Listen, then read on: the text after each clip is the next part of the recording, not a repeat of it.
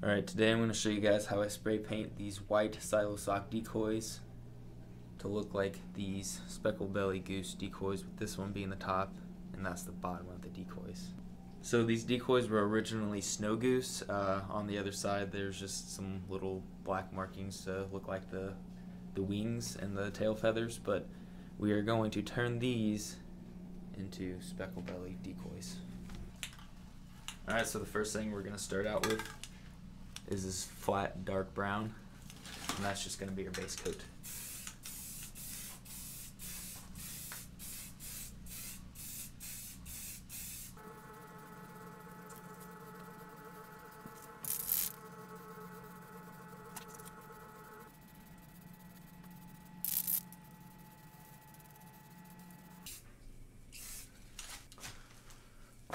Alright, so now we're just going to let that dry, and then once it's dry, I'll touch up all the spots that need a little more dark brown, and we'll go from there. Alright, for the next step, we're going to color the feathers with this flat tan color. So what we went ahead and did is I made this stencil courtesy of Bush Latte. So I made the stencil of all the feathers, and so now it's just a matter of lining it up and then spraying spray paint onto the stencil, and then it will leave behind that pattern.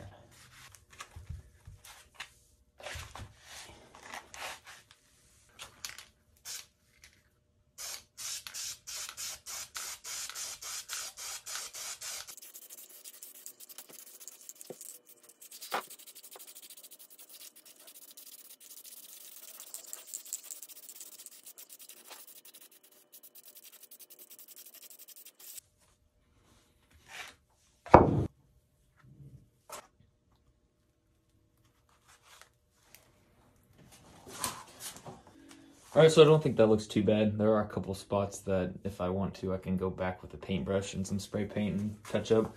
Like right there, it's not a super defined line, but it's not that big of a deal. So the next step is we're going to add some white along the wings right here, and that'll define them a little more, kind of make a little more sense than what it does now. But first, we got to wait for this to dry. Alright, our paint is dry, and we're going to add the white spots with this stencil right here, courtesy of Keystone Light themselves, not actually. So, I've got this somewhere, this canvas white paint, this canvas white paint right here. It is gloss, and I don't want this decoy to be shiny, but with how little paint there is going on here, it's really not going to make that big of a difference. But if you can, try and stick to matte colors only. So if you can see, whenever I had the stencil on the decoy and I was painting the feathers, I actually had some lead and a rock to hold down the stencil. You want to make sure that it's as flat against the decoy as possible, or else you'll kind of get some paint that goes off into other areas where you don't want them.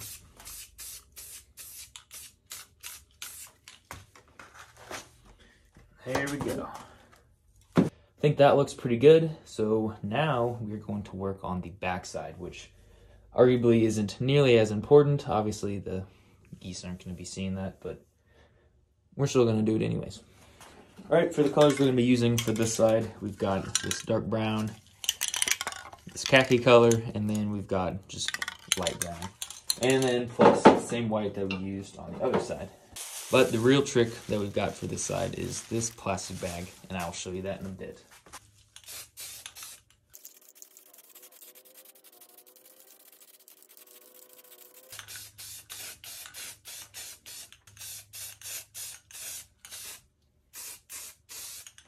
Okay, we got our base coat down. Now we're just going to wait for it to dry. Alright, so we have allowed our paint to dry, and now we are going to go in with the brown and the khaki, and you'll see what I do next. It's not too complicated, but we're going to be using this plastic bag.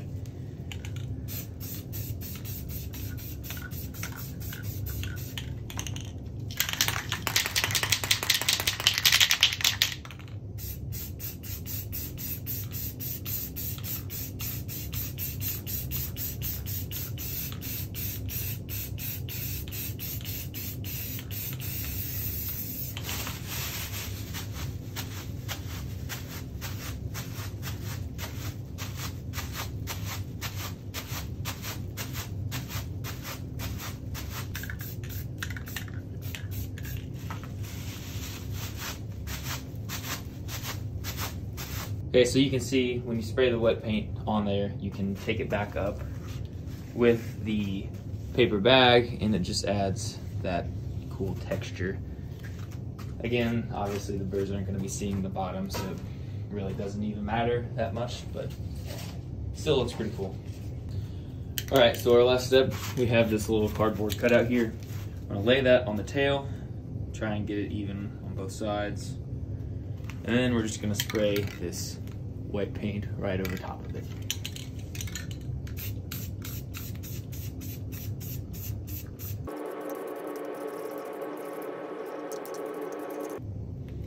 So then, whenever we lift this up, we should have a dark brown in the same pattern.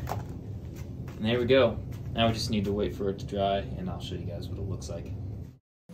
Thank you guys for sticking with me to the end of this video. I hope you liked my method of making these decoys using just simple boxes of beer.